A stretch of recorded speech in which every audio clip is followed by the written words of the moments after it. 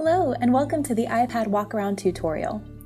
Let's start with a quick overview of some of the physical iPad controls, and then we'll cover the basics of using the iPad. Most of the physical iPad controls are located around the edge of the iPad. There's just a single home button on the bottom of the face of the iPad, and the forward-facing camera at the top. The headphone jack is located on the top left corner of the iPad. It is a standard audio jack that will fit most headphones.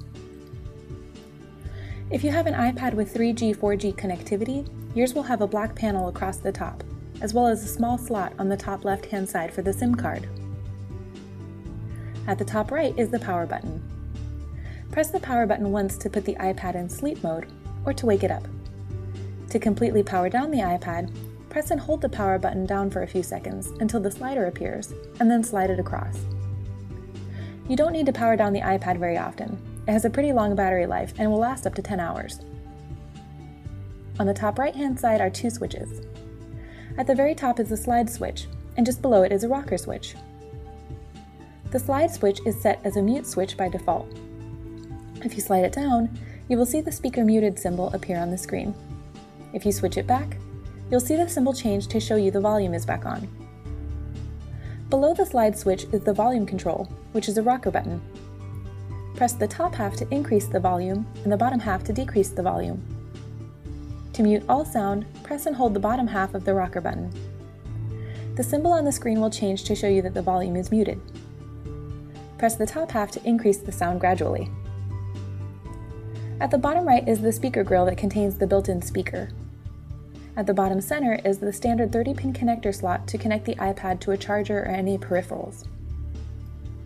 Now that we've looked at the physical iPad controls, we will discuss managing the home screen. When you first turn on the iPad, you will see your home screen. At the top of the screen, you will see the status bar. On the left-hand side, it says iPad. If you have 3G or 4G iPad and were connected to the network, you would see the carrier or provider name in this spot. You would also see a number of bars indicating how strong your 3G or 4G signal is. This iPad is currently on Wi-Fi, so we see iPad and the Wi-Fi symbol next to it. In the middle is the time, and on the right we see how much charge is left on the battery. This is the basic status bar you would see at the top of the screen. If you have other things running, such as Bluetooth or a VPN, you would see those icons in the status bar as well. At the bottom of the home screen is the dock. The dock is meant to house the apps that you will use the most. We suggest moving settings down into the dock, as well as the Stratus Video Interpreting app. To do this, simply tap and hold on any icon. In this video, we are tapping on the FaceTime application as indicated by the yellow dot. After holding for a brief second, you will see the icons start to shake.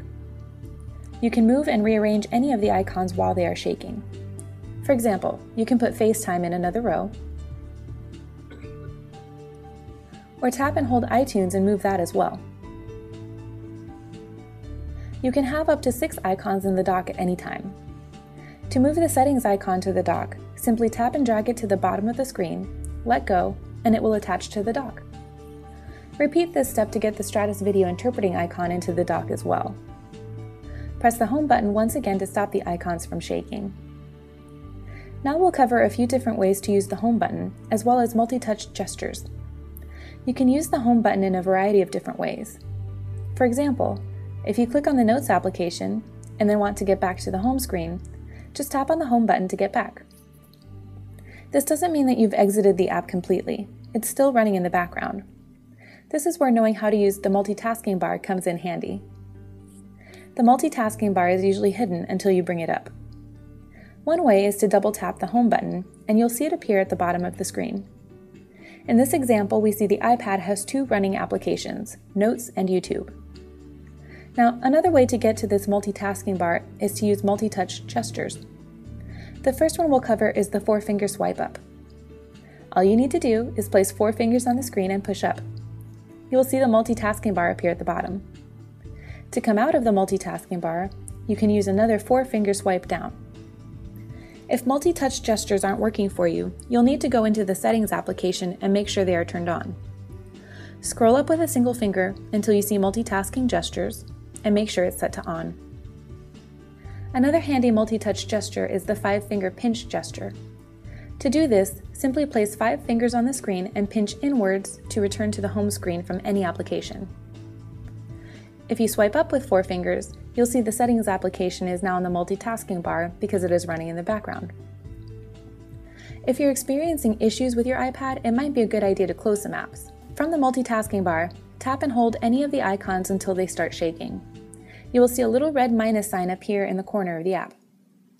If you tap on the minus sign, you will be able to close the app and remove it from the multitasking bar. You can keep doing this with all the open applications to clean up your multitasking bar. Press the home button again to get back to the home screen. That just about covers all the general information you will need to use the iPad. Thanks for using Stratus Video.